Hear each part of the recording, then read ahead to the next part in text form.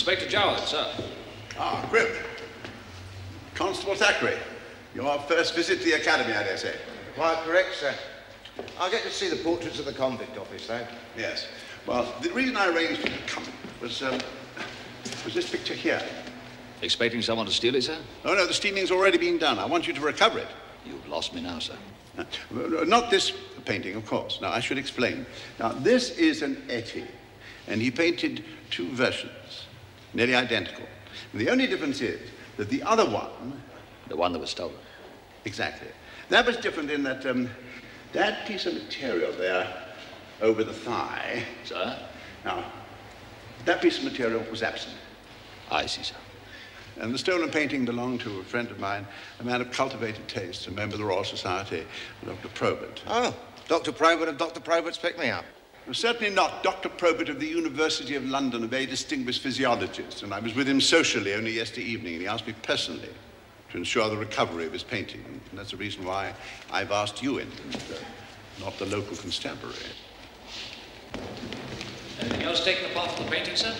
That is one of the strange features. Dr. Probert had a number of other more valuable paintings, all of classical subjects. Alma, Tadima, Leighton. Mostly young ladies in a state of nature, sir? That is neither here nor there. Dr. Probert went to Charterhouse. He has a schooling in the classics. Any other information to go on, sir? Only a rather strange coincidence. The picture was stolen last Friday evening. Dr. Probert was giving a lantern lecture at University College Hospital. And his wife and his daughter were in the audience.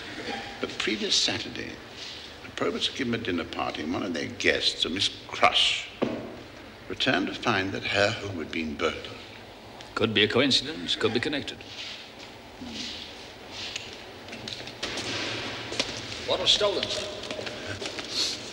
You think I'm going to say a picture, don't you? Not necessarily, sir. In fact, it was a Royal Worcester vase in the Japanese style. Valuable, sir? Worth about £30. Nothing else taken? No. But in the same sideboard, there was a Minton vase by Solomon, valued at over 1,000 guineas. This Miss Crush, sir, obviously a rich woman. Is she a close friend of Dr. Probert's? They only met 3 weeks ago, but they share a common interest. What's that, sir? They're both spiritualists. A matter on which a scientific mind like his has all too rarely been directed. Who is that? Detective Sergeant Cribb, Great Scotland Yard. You may enter, policeman. In case your deductive powers are not equal to the task, I should tell you my name's Probert. Well, sit yourself down. I'm not too proud to share my seat with the public servant, but I'm damned if I want him staring me in the face. Well, what's your first impression? Mostly of a great many sets of velvet curtains, sir. Get up and pull the drawstring of one of them. Doesn't matter which.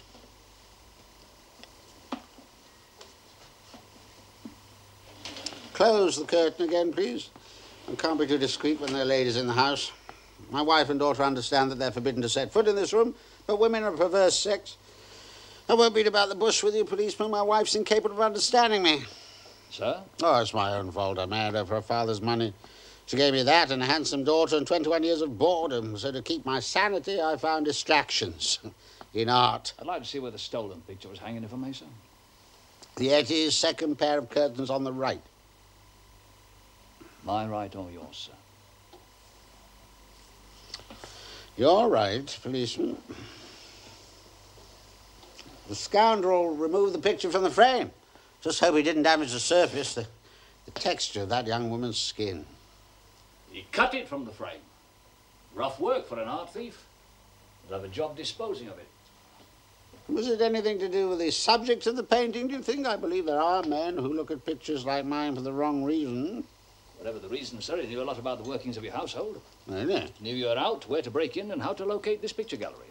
Well, don't show my collection to every Tom, Dick and Harry, you know. Inspector Jowett mentioned you having guests. To a seance. A scientific experiment, yes. Saturday before last. Like the names, if I may, sir? Certainly not. Not having my friend subjected to an inquisition, blasted, I'd rather forget the whole thing. One was a Miss Crush. I shall be seeing her this afternoon. I expect she'll give me the names, but I do dislike having to press a lady for information. You mean you I propose... find putting the screws on a lady almost as distasteful as bribing domestics, sir. Bribing? Joe had promised to send me somebody discreet. Just tell me who was at the séance, sir. There'll be no need. Very well, policeman, but don't you push me too far. Well, there were 5 people here that evening, apart from myself. My daughter Alice, 2 friends, Miss Crush. And your wife, sir? And Winifred, she's terrified of the supernatural. Spent the evening locked in the bathroom with back numbers of the Tatler. Said that's where a ghost was least likely to manifest itself. Not like my daughter Alice. Now, she's inherited her brains from my side of the family. She'd make a first-rate scientist if she was a man. She has some other occupation then, sir? Well, God knows, she's not in employment, if that's what you mean. She does charity work round the parish. Well, if you're finished in here, we'll retire to the drawing room. I want to smoke a cigar. My latest acquisition, the rape of the Sabine women. It's magnificent. Want to see it? Not just now, sir. We policemen come across quite enough of that sort of thing. Any more questions, policeman, before I have it shown out? Just the names of the other guests, sir. Oh, if you insist. Captain William Nye, Alice's fiancé.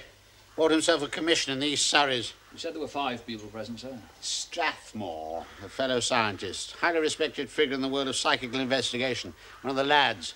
The fast set, sir? LADS, the Life After Death Society. I see, sir. And that's all. Brand. Peter Brand, the medium. Mrs. Probert? Yes? I do apologise, ma'am. I quite failed to notice you. People frequently do. There's no need to apologise.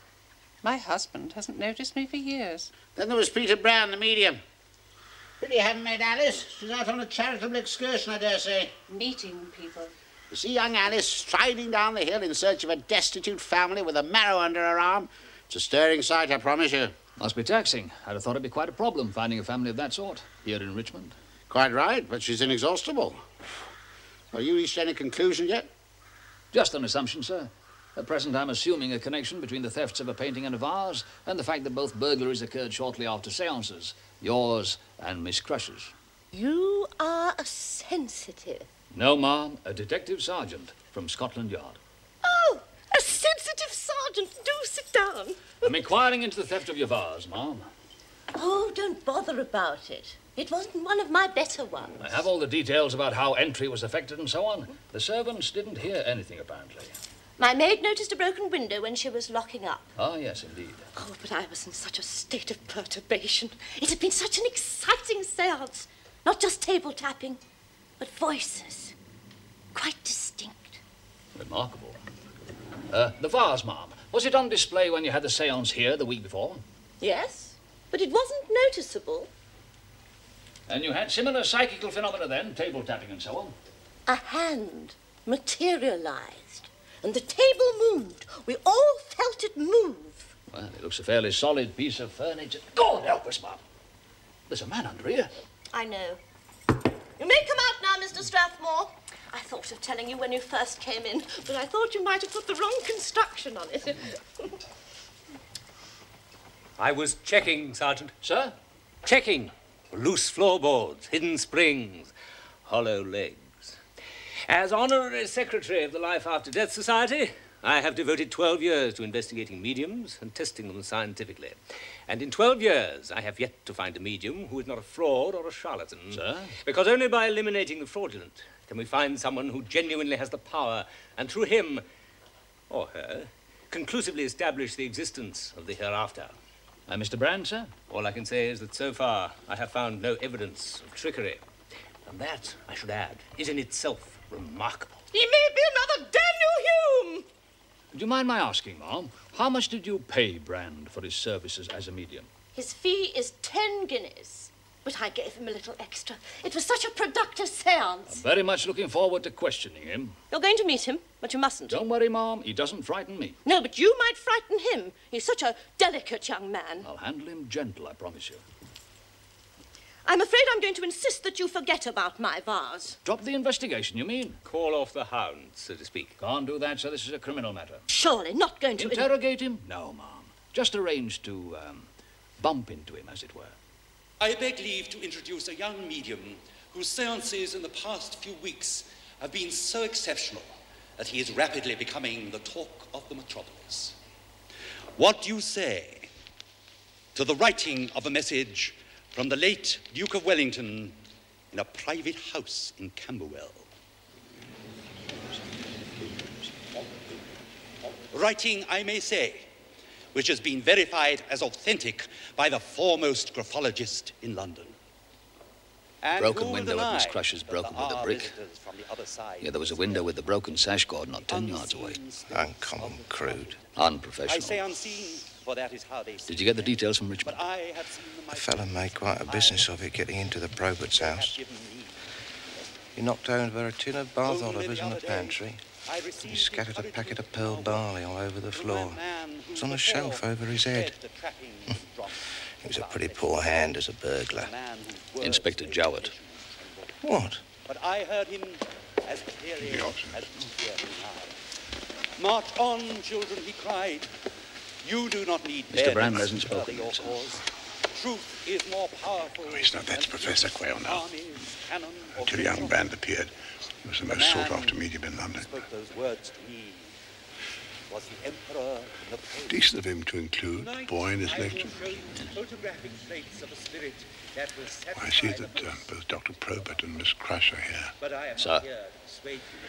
No doubt she was gratified to learn the Great Scotland Yard is on the track of her vase. Wasn't the impression I got, sir. She says she doesn't mind about the vase. Rather, we dropped the investigation. I told her we couldn't. I trust you didn't threaten the lady. Dr. Probert repeatedly made a remark that you were threatening to put the screws on Miss Crush. She's a person of refinement, you know. Slip of the tongue, sir. Nothing more. I can vouch for that, sir. Oh, good God, I hope you weren't there. Shh. But to return to the young medium who is with us here tonight. This young man only employs his powers out of humility and respect for those who have gone on the great journey, but care to offer comfort to we who follow. There are passing among you helpers with envelopes. If you would care to place some small personal article inside one of them, signing your name on the outside, the medium will attempt to establish contact with any spirit who wishes to manifest itself here amongst us tonight. Ladies and gentlemen, it gives me great pleasure to introduce Mr. Peter Brand. 10 guineas a time.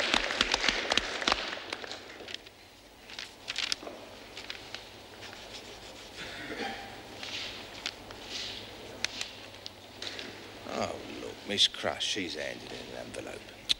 And all be people he knows. Needn't be. What you got in your pocket? Only my derbies. They'll do. Eh?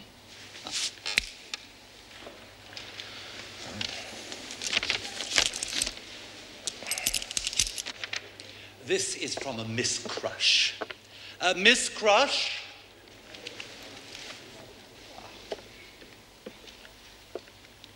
You have a residence in Belgravia? Yes. I told you so. Yes, I feel an old person, a male, an uncle. The name begins with a W. Walter. Yes. Yes, Uncle Walter.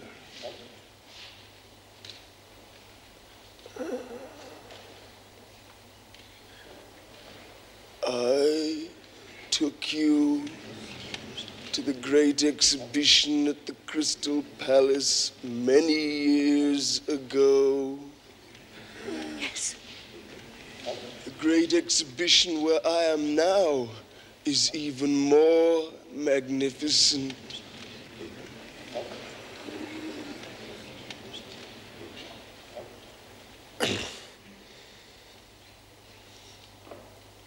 Did that make any sense to you? Oh, yes. Yes. Thank you.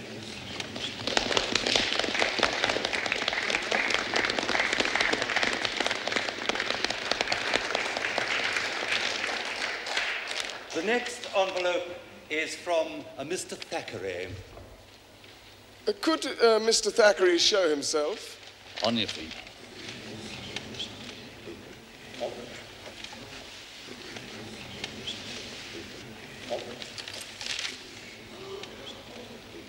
If this is some kind of practical joke, I find it in arrant bad taste. That was the only thing I got in my pocket. You are a police officer? That's right, sir. A police officer in plain clothes? Right again, sir. I'm afraid this is not a personal article. The ones above would not consider handcuffs as personal. Well, there's some in the other places, might, sir.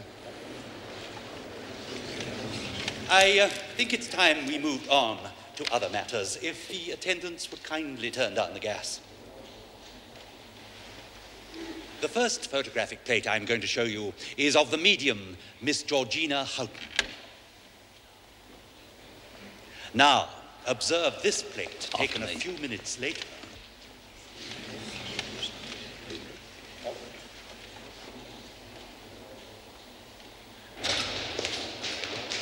Stop it like that. But no violence. Sorry to detain you, sir, but I'm sure you wouldn't want to go out without your coat and hat. Perishing cold night. Forgotten them, have you? Upset by Thackeray's derbies, I expect. Shabby trick to play on a sensitive man. Positively stopped you in the middle of your act, didn't he? It ain't an act. My mistake, sir. Unfortunate word. Look, I didn't want all that.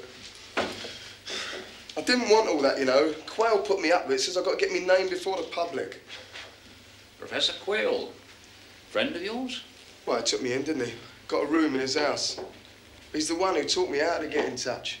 It's a gift, but you've got to learn how to handle it. What made him take you in, do you think? Well, he's almost lost the power, hasn't he? He wanted to find someone he could pass his knowledge on to. And his engagement book? Now, I found a few of my own clients, you know. Including Miss Crash. Must have been quite impressive to the audience, all that stuff about Uncle Walter. Especially if they didn't know you'd learned all about her earlier. Well, give us a chance, Governor. It's just a bit of luck. She was pleased enough anyway. Yeah, quite surprising that, considering her loss the night you had the séance at Dr. Probert's. Loss? The vase that was stolen from her house. Oh, well, no one told me. Anyone tell you about the Etty? What's an Etty? The picture that was taken from Dr. Probert's. 2 of your clients. Oh, and you lot suspect me, do you? Come on, look, I'm booked for 3 more séances at Dr. Probert's. Now, it's more than my career's worth pinching clients' property. Tell me, Mr. Brand, these things that happen in séances, spirit hands and so forth, do you actually believe in them yourself? Try to trap me, copper. No, I ain't obtaining money by false pretences, because I don't guarantee nothing. I can't. Not without the cooperation of the spirits. Things do happen which none of us can account for. Have you ever heard of objects being spirited away? Yes, quite often. We usually get the blighters in the end. Now, Constable, I want you to keep a close watch on that house over there, the one with the lace curtains. Number 92. Oh, yes, Sarge. When Miss Crash comes out, make sure she doesn't see you. Want me to follow her? Certainly not. Not interested in anybody leaving the house. I'm interested in anybody entering. I know where Miss Crash will be. She'll be communing with the spirits in the dark. Is there someone who wishes to get in touch? Are you prepared to answer questions? 3 raps for yes, 1 for... Hi, Uncle Walter. We have 2 scientific gentlemen with us. Are you prepared to assist us in our experiments?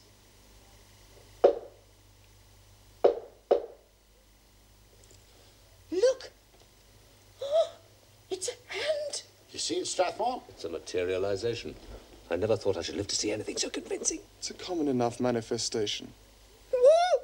It touched my cheek. Now it's tugging at my dress. Is it, by Jove? I'm not having that. It's all right, it stopped. I'm not allowing my fiancée to be interfered with. Uncle Walter could never resist a pretty girl.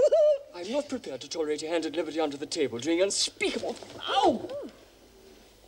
I'm being pelted with fruit. The spirit thinks you're hostile, Captain Nye. Try to reassure it. Oh! The spirit has left us. Dr. Probert, could someone switch on the electric light? And you, Nye, you ruined everything. I waited for 12 years. I'm not allowing my fiancée's clothing to be It's like a mess right after the Colonel's left. We had the eternal secret within our grasp, and you ruined it. But if this is what you call a scientific experiment, when young ladies are molested... But these things happen. I'll repair the small amount of damage our visitor has inflicted. Now, Dr. Probert, I see no reason why our second experiment cannot proceed. Now, for this next experiment, Mr. Brand has agreed to use a piece of equipment that I myself have devised. This house is one of the few in Richmond with the electric light. And in my cellar are storage batteries giving a total of somewhat over 400 volts. The light we are now enjoying is from that power. I sincerely believe that this evening we may find the answer to the last great unsolved question.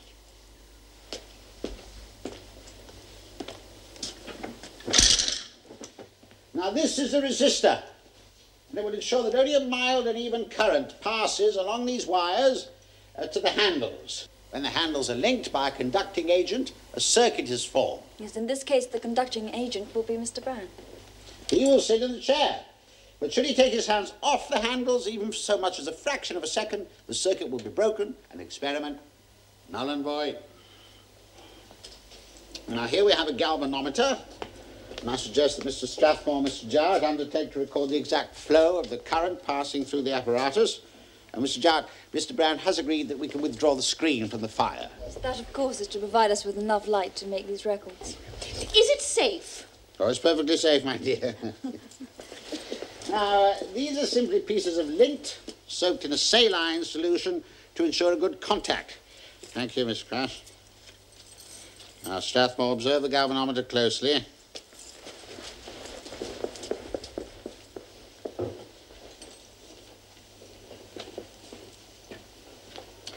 The electrical current is now passing through my body. It's registering 205. Now. Oh, it's most convincing. So, William, if you go down to the cellar, switch off the light, leaving the current flowing to the chair. You're doing all this to make sure the fellow keeps his hands on the chair. Indeed. Seems to me it'd be a lot simpler if a couple of us stood behind the curtain watching him. Wouldn't it be simpler, William, but it would destroy the experiment. Mr. Brand is going to a state of total trance. For that, he needs complete physical isolation. We should be grateful that he's prepared to submit to the intrusion of the electrical wires, William. What's the object of the experiment, then, for heaven's sake? Object is to produce in scientifically controlled conditions the ultimate proof of life hereafter. A total manifestation of a spirit. Yeah.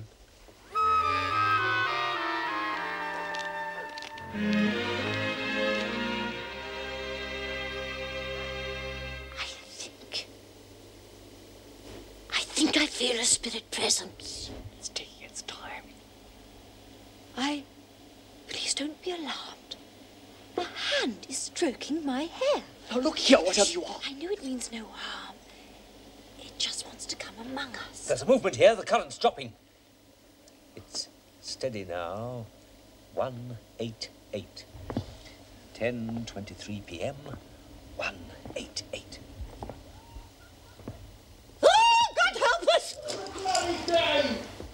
It's a spirit. It's a spirit talking. Current's up to 196. Should somebody look behind the curtain? I think we'll be justified.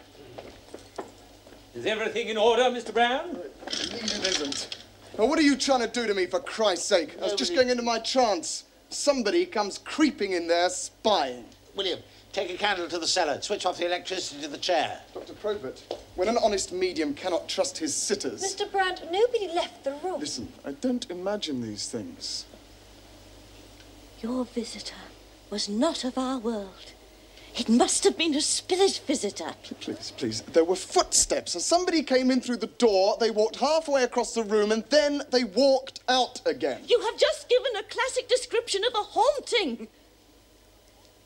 That was a phantom. We all heard it. You think so?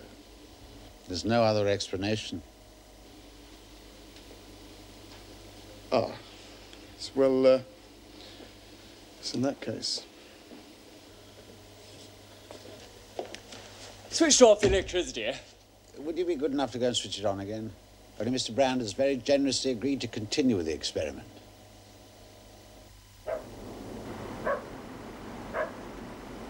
1043, 201. Something's there. The door. The handle's turning. Nobody must move. It comes in peace. Sergeant Cribb, what the devil do you think you're doing? The galvanometer. The current's broken. Small wonder in this bear garden. When I asked you here, Jard, I didn't expect you to bring the rest of Great Scotland Yard with you. Light a candle, Strathmore. I think we can safely assume that Mr. Brown will have nothing to do with our researches after this. William, switch off the current. Hurry, man, for God's sake. No, keep back. Don't touch him. Oh, what's happened? Electric shock. Oh. Keep hold of her. This is doctor's work. Look after her, miss. Yes.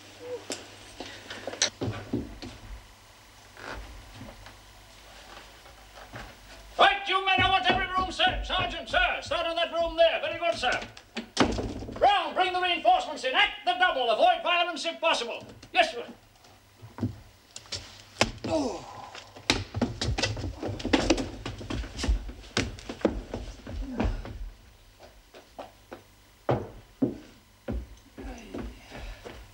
Sergeant Cribb, what the devil do you think you're playing at now?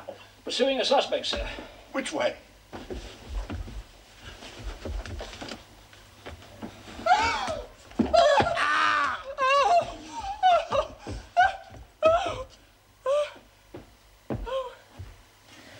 He's dead, I'm afraid. Yes. Well, I propose to take over the inquiry into these events, and I'm sure I shall enjoy your fullest cooperation. Now, Sergeant, what have you done with Quayle? He's in the gallery, sir, fastened to a loft chair with me Darbies.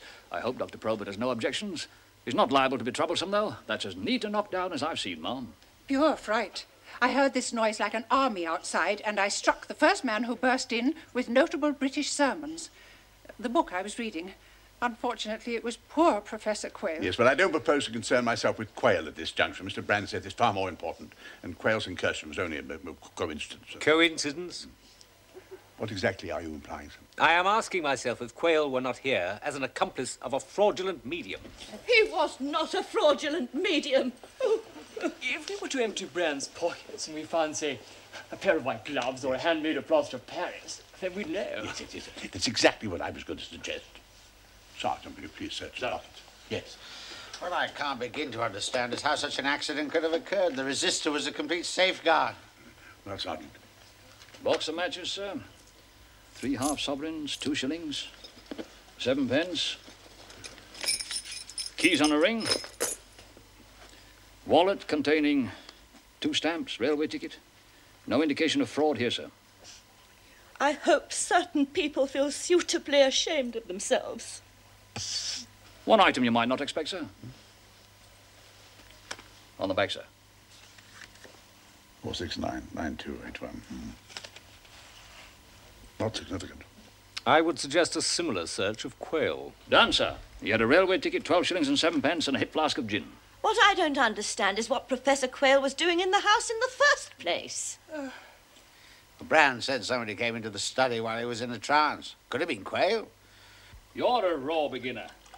Took a piece of common Royal Worcester when you could have taken a priceless Minton. Don't even know how to cut a canvas from a frame properly.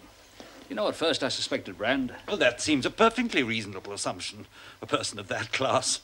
His father was a common cabman, you know, and the boy was quite illiterate. Could scarcely even write his numbers. Suddenly admitted into well-to-do residences. Oh, my head, Sergeant. Exactly. Why should he queer his own pitch by robbing his clients? After all, he was on the way up, just as you were on the way down. Wouldn't do you much good to expose him as a fraud, either. People would have started having doubts about mediums in general. Much better to scotch him by having him arrested as a thief. Then you get back all the clients he was taking from you. I shall deny it all. You have no proof. You see what's in the bottom of that glass?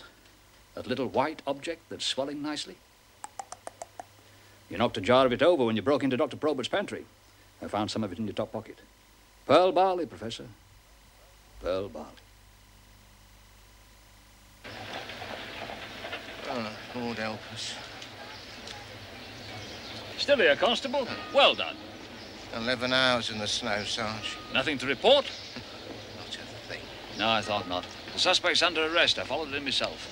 Didn't do what I expected after all.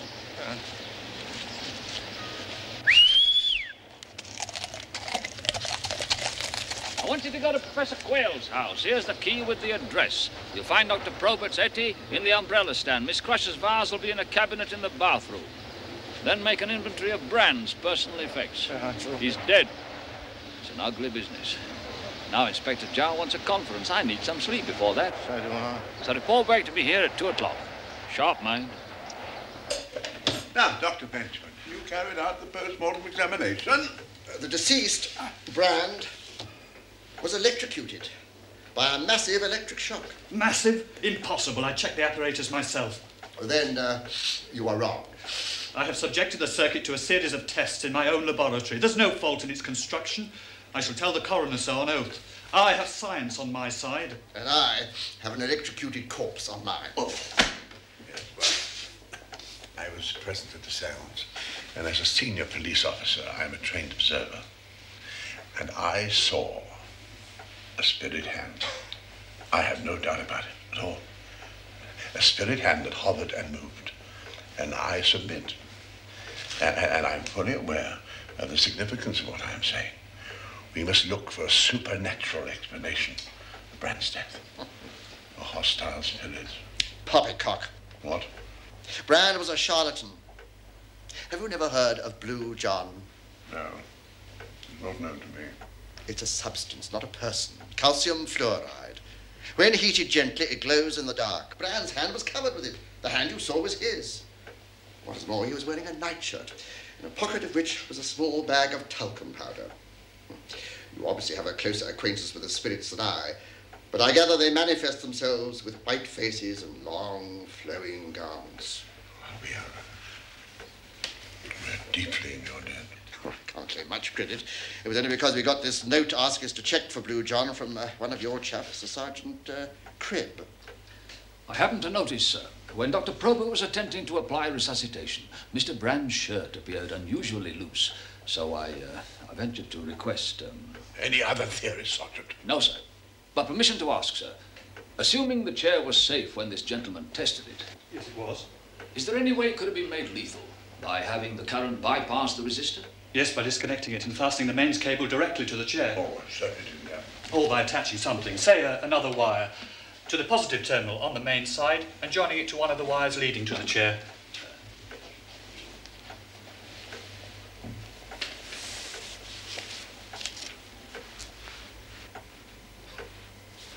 No sign of any such connection. No, sir. So I presume, sir, you'll be treating this as a case of murder, sir? So you see, ma'am, if Brand was waving his right hand in the air to give the impression he was a spirit, it would mean whoever was on that side of him would have to have let go of that hand. The person on his right was you, wasn't he, ma'am? Yes. Now, what if you be so kind as to look at this? It was on Brand's body.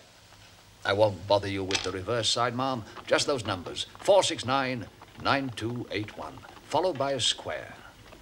Does that mean anything to you? No.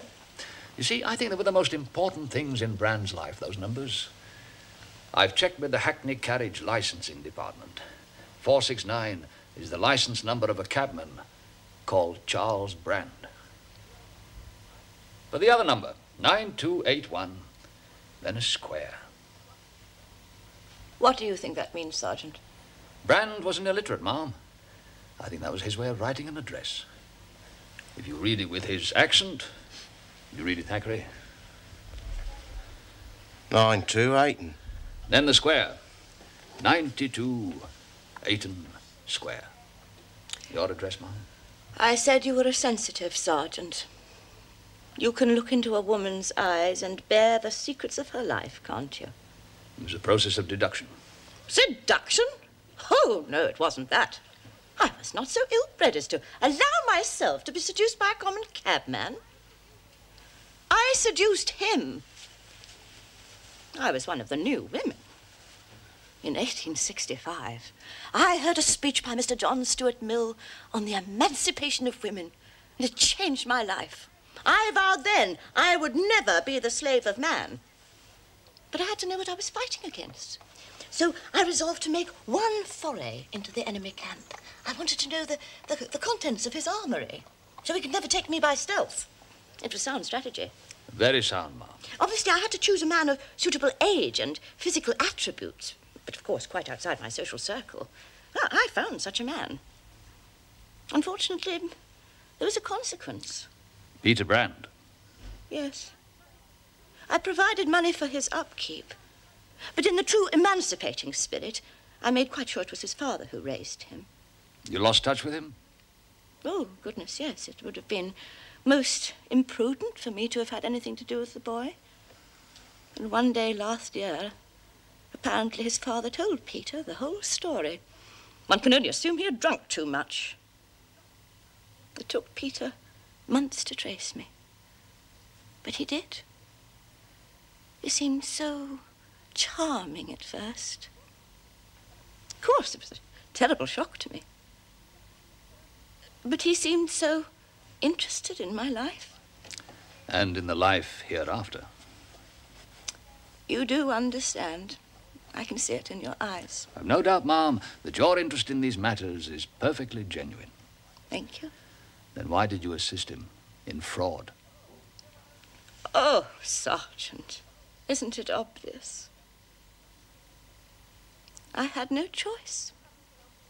If I hadn't helped him in his deceptions, he would have told the world what had happened to a very rash disciple of Mr. John Stuart Mill. Brand never saw the chair before the night of the experiment? Certainly not. That would have invalidated the whole thing. It doesn't look as though he could have reached the resistor without leaving the chair. I should have thought that would have been immediately apparent to a cretin. When you finish crawling about, policeman? Flower petals. Ah, yes. Bowl of chrysanthemums was knocked over.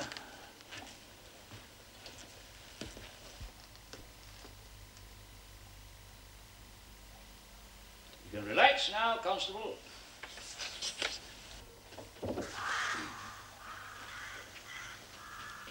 I assume there's nothing else you want? If it's possible, sir, I'd just like to have a word with the other members of the family. Well, my daughter is clearly about to go out on a charitable mission. And ascertain if she can see you.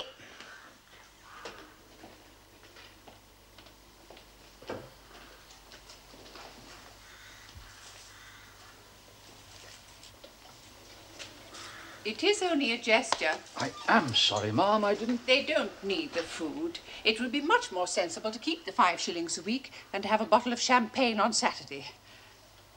Her real motives are her own affair. Possibly it is to escape for a few hours at least the constant surveillance of her fiancé. His concern for her safety must be extremely wearing. But in this family we are not in the habit of communicating with one another. Have you any questions for me? For the moment, Ma'am, only to ask if it might be possible to reenact the events leading up to Brand's death, probably Saturday night. My house is at your disposal, Sergeant. It will be no imposition. I shall not be there. Scissors, sharpen!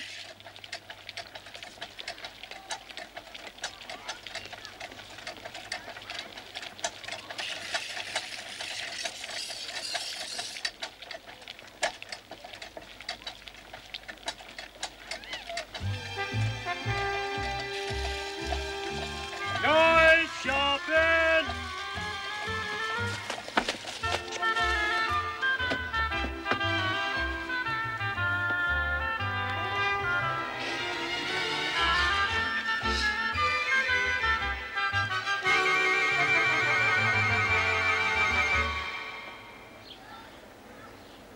Holy Moses.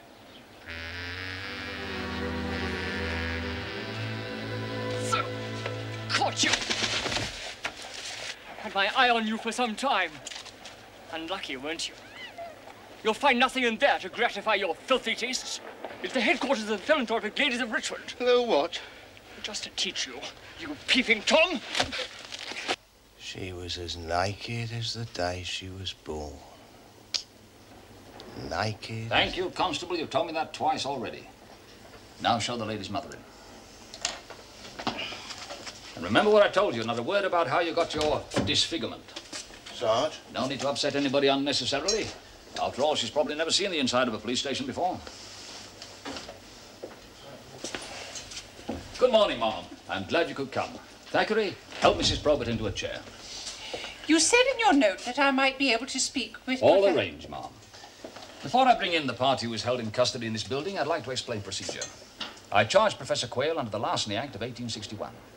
He's also admitted 2 other offences, over Miss Crush's vase and your husband's painting. But so far, I haven't charged him with these. It's not necessary to bring more than 1 charge at a time. Oh.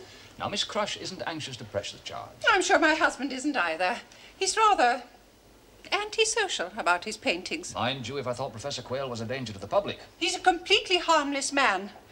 He's no more wicked than you are. Or your assistant.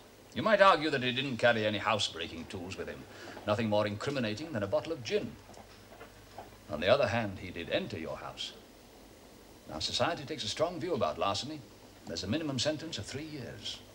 7 years maximum. Mind you, it's the company they keep in jail that breaks a sensitive man. That and the skilly they feed him. It's a great leveler, is skilly. However, if I could be persuaded that Professor Quayle entered your house for a reason that couldn't possibly be described as a felony, then I'd drop the charge. He came at my invitation to visit me in my room. It had occurred to me that might be the case, Mom. We had occasional evenings together. They were innocent of everything but the sharing of a small bottle of gin. I know you have every right to disbelieve me, as my husband unquestionably will. I can't imagine any way in which your husband would hear about it. Can you, Thackeray? No, Sergeant. So I think we might have the Professor in. He's just next door.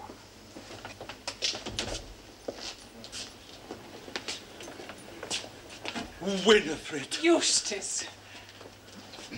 Mrs. Probert has explained why you entered her house, sir. You're free to leave the station.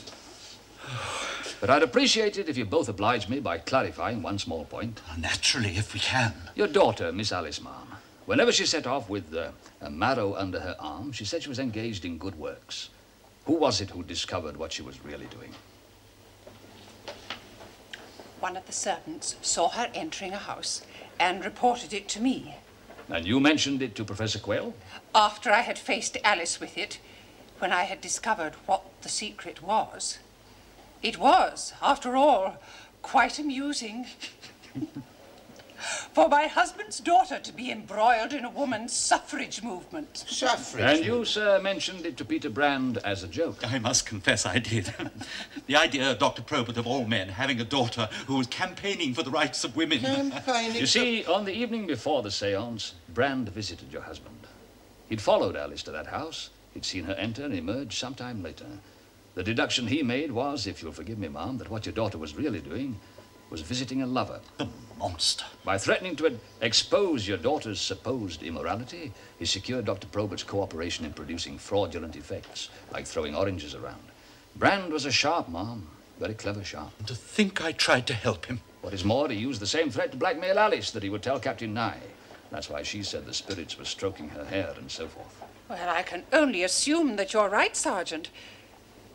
After Brand's death, my husband finally brought the matter up, and she admitted that she had been going to these meetings regularly.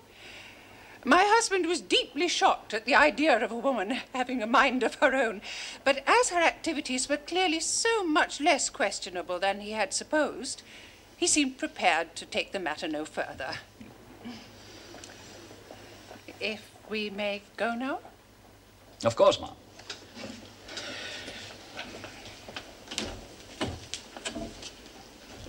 I shall not be at your séance, but perhaps we may meet again on Saturday.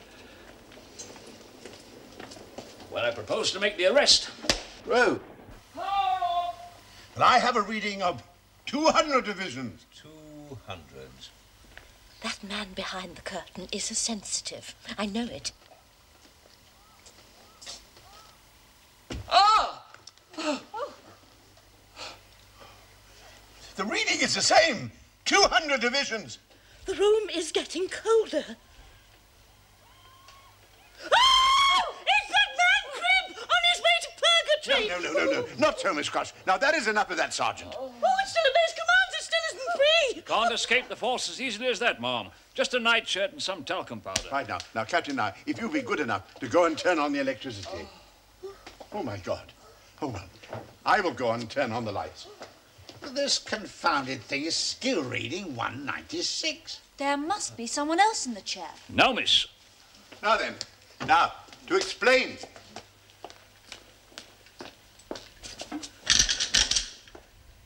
The handkerchief is conducting the electricity. The handkerchief isn't a conductor. A wet one is, sir. I mopped up the water with it. Yes, well, that was Brand's idea, not the sergeant's. Well, how could he put it there without breaking the circuit? May I demonstrate, sir? Oh, very well, sir.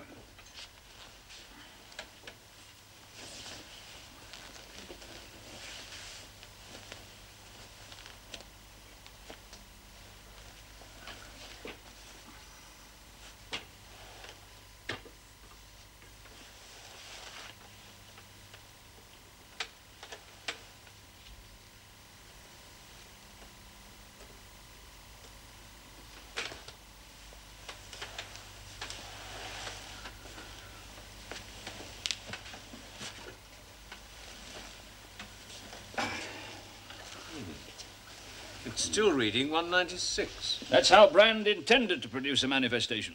That still doesn't explain how the poor beggar was killed. Quite right, sir. Now, if I may take the liberty of asking you to go downstairs to turn off the current of the chair just one more time. You are forgetting your position. Only as you understand how it all works. You do it. Thackery! Have I seen you somewhere before? I don't think so, sir. Yes, now, Constable Thackery will play the part of a corpse. Now, come along now. Come on. Left arm dangling, Constable. Thank you. There's no current. Now, you can all go to where we were. No need to switch the lights off. Ready, sir. You see? Brand needed the handkerchief for his own purpose, but in the near darkness, he saw it as a white object behind him. But as he reached down to pick it up... If it were touching that terminal, he'd die immediately. But are you really asking us to believe that it fell onto the terminal 3 feet behind the chair? It was placed there as a deliberate act. But that would have been murder. It was. But the handkerchief wasn't there when we found poor Mr. Brand. No, it wasn't. No. Then one of you must have picked it up. It's an engaging theory, Inspector, but you've not a shred of evidence. Nobody saw a handkerchief tied to the resistor. You can't even produce the confounded thing. Evidence, sir. I found these on the floor behind the chair. And what the devil are they? Chrysanthemum petals, picked up on Brand's handkerchief when he mopped up the spilt water with it. The handkerchief was one item missing from Brand's possession. I don't suppose, Doctor, you noticed these when you removed the handkerchief and put it in your pocket? Does a subordinate of yours have your permission to make this kind of accusation in my house, in front of my daughter and guests? Well, as I recall, sir, immediately after Brand's death, before the electric current to the chair had been switched off, you were standing by the door. That is correct. Captain Nicer, you were in the cellar, I believe. Mr. Strathmore, you were by the fire lighting a candle. Miss Crush had fainted somewhere about here. Miss Alice was looking after her. Would you mind, miss? Now, obviously, nobody could remove the handkerchief until the current was off. Similarly, when Mr. Strathmore brought in his candle, nobody could remove the handkerchief without being seen. It had to be taken in those few seconds when it was safe and also dark in the study. And the only person in the study apart from the deceased at that time, sir? Very well, policeman. If you want a full confession, you shall have it. But I'd prefer not to give it here in front of my family and friends. Before you do that, sir, I'd like to have a word with your daughter. Would you tell your father in your own words, miss, that you are not the murderer of Peter Brand? Are you being serious? Never more serious, miss. Your father believed that you arranged to murder Brand to silence him over certain matters. I know that you've since explained these events, but that was after Brand's death. When your father saw Brand and saw the handkerchief, he understood what had happened and assumed you had done it. Unless you can dissuade him, he's about to make a false confession to save you from the hangman's rope. Of course I didn't kill him. I only did what he asked me to do at the seances to protect you from any embarrassment. You do see how silly you're being, don't you, Papa? I'd better sit down. Well, somebody must have put the handkerchief there. Would you like to explain, sir? If you insist, sir. Now, it wasn't a premeditated crime. For Brand to have been electrocuted required a number of events nobody could have predicted. It required, for example, not only a handkerchief, but a wet handkerchief. Then if nobody came here wanting to kill Mr. Brand... Something happened that provoked it, yes, miss. Somebody believed until halfway through that evening that here at last was a true materializing medium. It was the betrayal of years of hope that provoked the murder. What betrayal? The sight of Brand sitting there with a handkerchief stretched between the handles. Damn it, man, who are you saying did it? The first person to look through the curtains that evening. You're not denying it, are you, sir? If he'd been a genuine medium, he wouldn't have needed to touch the handkerchief. All I did was put him to the test. I wouldn't call that murder. Now, it's a question a court of law might argue over, sir. But it's my duty to charge you with murder. I'm sure of that. By the way, Sarge, the Proberts still don't seem to know the real reason why Alice visited that house. Better they never find out. Why, if you think of it, you probably imagined it. I don't imagine things, Sarge. Thackeray, I must tell you about an item of police equipment that you may not know you have. Sarge?